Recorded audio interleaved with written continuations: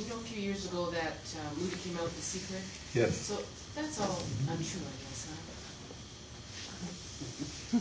Well, I would say that any movie or any witness that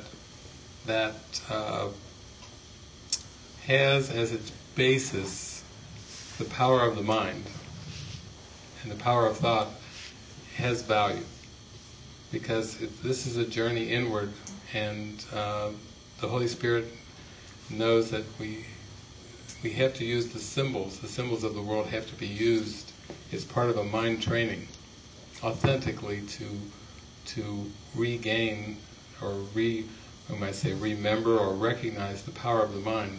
So when the movie The Secret came out, I remember doing a gathering in Pennsylvania, and we showed that movie, and then it was, I said it was like a great launching pad into going into a deeper discussion, because basically the mind is very powerful, and part of the mesmerism of this world has been to forget the mind, to become mindless.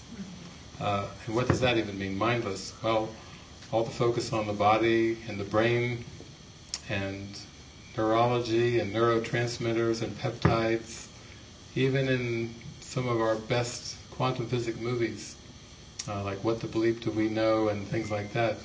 You'll hear Candace Pert and a lot of the scientists talking about like brain waves, like neurological movements as associated with the mind, as if the brain and the mind are the same.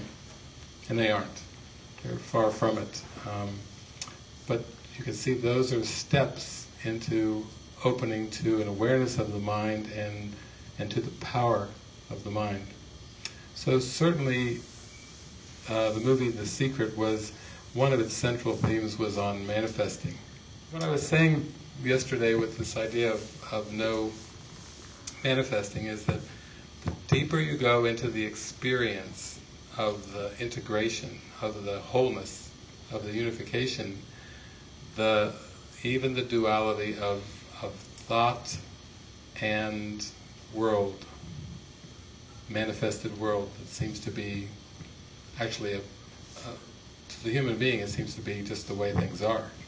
That there's a physical world that seems to be outside, and then there's a mental world that seems to be inside. And what Jesus does is he takes his course and he just starts working with his workbook lessons. You know, my thoughts are images that I have made. My meaningless thoughts are showing me a meaningless world. He starts off, there's a method. He starts off with lesson number 1. Nothing I see means anything. Really what he's saying is nothing I perceive means anything. I have given everything I see all the meaning it has for me. And it's not until, those are the first 2 lessons, they're very much about perception. He's talking about the perceived world. Then in lesson number 4, already just 4 lessons into his mind training program, he comes in with his first thought lesson. These thoughts do not mean anything. Then he kicks it back into perception again for 5, 6, 7, 8, 9, and then he comes back again with number 10. My thoughts do not mean anything. What he's doing through his mind training workbook is he's guiding the mind into an experience to show the mind that the thoughts that it thinks and the world that it thinks it sees are actually the same. That he's aiming at a unification of awareness where you start to realize in one instant, one glorious instant, that there is no world outside the mind. In fact, he says it in the workbook in many different ways. It's kind of like, did you get it? Did you get it? Did you get it? It's like kind of, did you get it yet? There's even one point where he says that this world is a world of ideas. And he really means it. It's all ideas. It's all equally ideas.